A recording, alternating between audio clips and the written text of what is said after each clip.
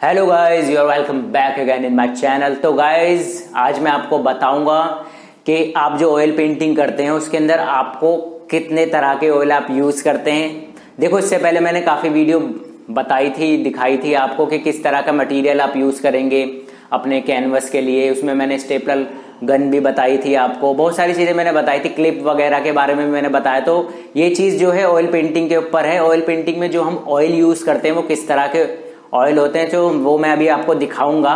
तो आप उस वीडियो को अच्छे से प्रॉपर जो है देखिएगा। तो डिफरेंट टाइप्स के जो ब्रांड होते हैं वो भी आते हैं, और बाकी जो है मैं नीचे लिंक भी दे दूंगा आपको डिस्क्रिप्शन में, तो आप वहां से भी बाय कर सकते हैं। नहीं तो किसी भी स्टेशनरी से आप ले सकते हैं वाला ऑयल जो फाइन आर्ट का जो है मटेरियल सेल करता हो। तो गाइज, अगर पहले तो उस वीडियो को देखिए, अगर वो वीडियो आपको अच्छी लगे तो इस वीडियो को शेयर करिएगा, लाइक करिएगा और सब्सक्राइब करिएगा। Thank you for watching. तो गाइस चलो मैं अभी आपको दिखाता हूँ कितने तरह के ऑयल हम यूज करते हैं ऑयल पेंटिंग में। तो देखिए, सबसे पहला जो सबसे मेन ऑयल है हमारा, ये देखिए आप, लिंसीड ऑयल। तो गाइस ये वाला ऑयल आप यूज करिए अपने पेंटिंग के लिए। लिंसीड ऑयल है, ये कैमलिन का है मेरे पास, और भी ब्रांड्स के आते हैं लिंसीड ऑयल। देखिए किस तरह का, इसका थोड़ा येलो इस कलर में इसका वो है अपना कलर। तो गाइज ये ऑयल हम कब यूज करते हैं, देखिए ज्यादा इस ऑयल को यूज ना करें आप, क्योंकि जो ऑयल पेंट होते हैं वो भी ऑयल मिक्स कर ही बनाए जाते हैं।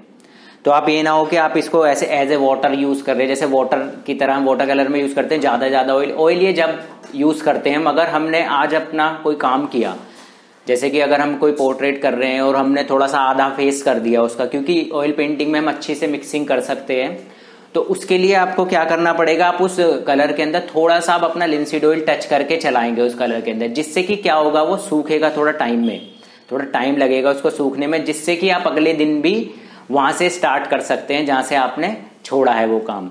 इससे बेनिफिट ये होगा कि आपका जो, अगर आपने आधा काम किया, सपोज करो आपने आधा काम किया इधर और इस तरफ आपका अभी काम रह रहा है और पूरा टाइम आपको लग गया इस तरफ के काम करने में, तो बीच में आपको जो है एक ये कलर थोड़ा जल्दी सूखेगा।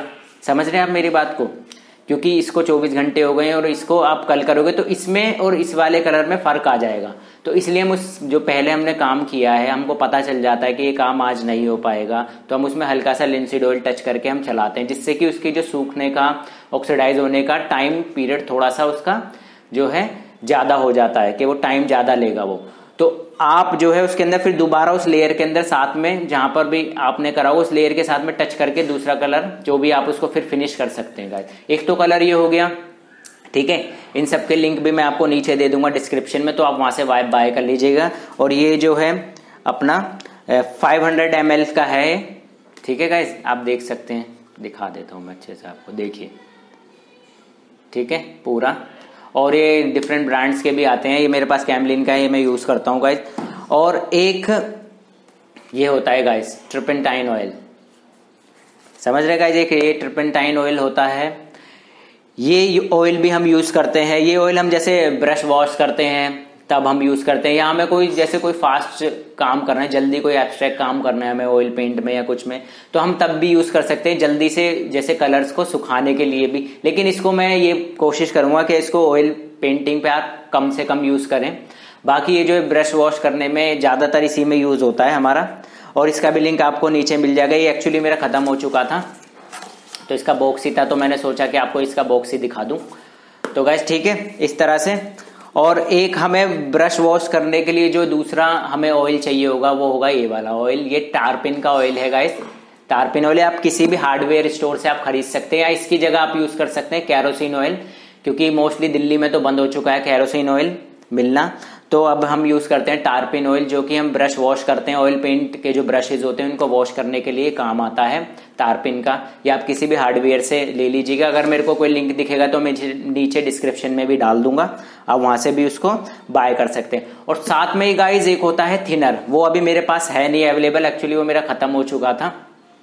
तो थिनर जो होता है वो भी देखो इसी तरह से होता है, जैसे इसमें तो एक कलर आपको दिखाई दे रहा है, वो बिल्कुल एकदम ट्रांसपेरेंट होता है। थिनर आप लोग यूज करते हैं, गर्ल्स मोस्टली यूज करती हैं अपनी नेल पेंट हटाने के लिए, आपको देखा होगा उनके पास। उसको अगर हम टच करते हैं तो ठंडा ठंडा सा लगता है वो थोड़ा सा, तो वो थिनर होता है। वो थिनर हम कब यूज करते हैं, वो भी हम जैसे कि हमारे कोई ओल्ड ब्रशेज हैं, जैसे उसमें कोई फंस गया कलर और वो अच्छे से क्लीन नहीं हो रहा, तो तब हम उसको यूज करते हैं थिनर को, वो हम पेंटिंग के ऊपर नहीं यूज करते गाइज, वो सिर्फ वॉश करने के लिए यूज किया जाता है थिनर।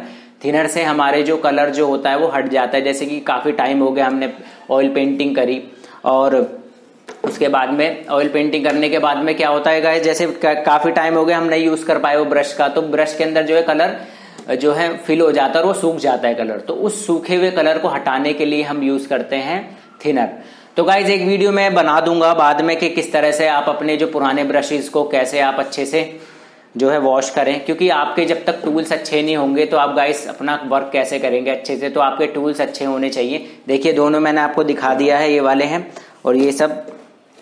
अब देखिए ये अभी 3 ऑयल हैं, एक ऑयल मैंने और आपको बताया तो ऑयल नहीं, वो एक्चुअली थिनर है जो कि हम वॉश करने के लिए। और इसके लिए अगर आपको टारपिन का ऑयल मिल रहा है वहां पर तो आप टारपिन का ऑयल यूज कर सकते हैं, नहीं तो आप जो है कैरोसिन ऑयल अगर आपके वहां अवेलेबल हो तो आप कैरोसिन ऑयल यूज कर सकते हैं ब्रश को वॉश करने के लिए। बाकी लिंसीड ऑयल हमारा ऑयल पेंटिंग में यूज होता है, ये भी ब्रश को वॉश करने के लिए यूज होता है और साथ में ऑयल पेंटिंग के लिए भी यूज होता है गाइस, ठीक है। ऐसे ही हमारी एक वार्निश होती है, तो वार्निश का भी मैं नीचे डिस्क्रिप्शन में लिंक दे दूंगा। वार्निश कहाँ यूज होती है? वार्निश हमारी यूज होती है जब हमारा पूरा प्रॉपर जब काम हमारा हो जाता है अच्छे से, तो उसको प्रोटेक्टिव लेयर के लिए हम यूज करते हैं वार्निश।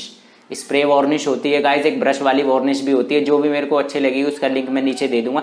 लेकिन वार्निश आप यूज इतनी जल्दी ना करें। अगर आपका ऑयल पेंटिंग रेडी हो गया है और उसके बाद में आपने तुरंत, जैसे आज आपका कंप्लीट हो गया, आपने 2-3 दिन उसको अच्छे से सुखाया फिर आपने वार्निश कर दी, तो वो गलत है गाइस, ठीक है। कम से कम 6 महीने आपको रखना होगा अपना काम अच्छे से, जब वो प्रॉपर अच्छे से उसकी ऊपर की लेयर ऑक्सीडाइज हो जाए, सूख जाए, तब आप यूज करेंगे वार्निश उसके ऊपर। गाइस इतनी जल्दी ना करें, क्योंकि ऑयल पेंट जो है थोड़ा टाइम लेता है सूखने के लिए ना, एक्चुअली वो ऑक्सीडाइज होता है धीरे धीरे धीरे धीरे। तो आप इतनी जल्दी जो है उसके ऊपर कोई हार्ड चीज ना लगाएं, वार्निश तुरंत सूखती है गाइस, तो लेयर्स जो होती हैं आपस में उनको प्रॉब्लम हो जाएगी। जैसे नीचे की लेयर गीली हो गई और ऊपर की लेयर एकदम से सुखाएगी उसको, तो क्या होगा, वो क्रैक होने के चांसेस बढ़ जाते हैं आपकी ऑयल पेंटिंग के। तो गाइज ये सब सेफ्टीज हैं, ये सब आप ध्यान रखिए। इस चैनल पे आपको ये सब चीज मिलती रहेगी। अगर आपको वीडियो अच्छी लगे और तो इस वीडियो को आप शेयर करिएगा और लाइक करिएगा, सब्सक्राइब करिएगा। Thank you for watching.